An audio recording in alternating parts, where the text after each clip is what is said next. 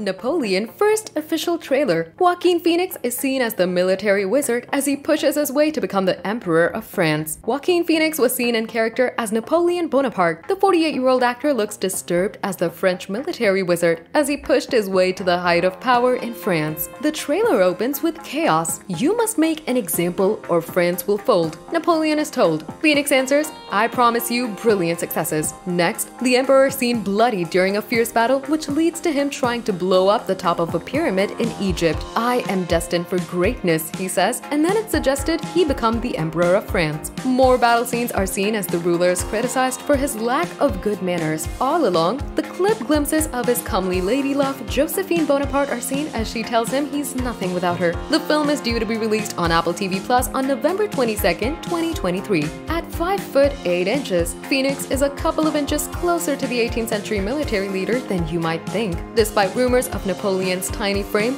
he was actually believed to be closer to 5 foot 7 inches, an average height at the time. The film explores Napoleon's climb to power through his relationship with his wife Josephine. It will see Phoenix star opposite Vanessa Kirby, who played Princess Margaret in The Crown. After Killing Eve star Jodie Comer was forced to pull out. It is also the first time Phoenix has been reunited with director Sir Ridley Scott since starring in Gladiator in 2000.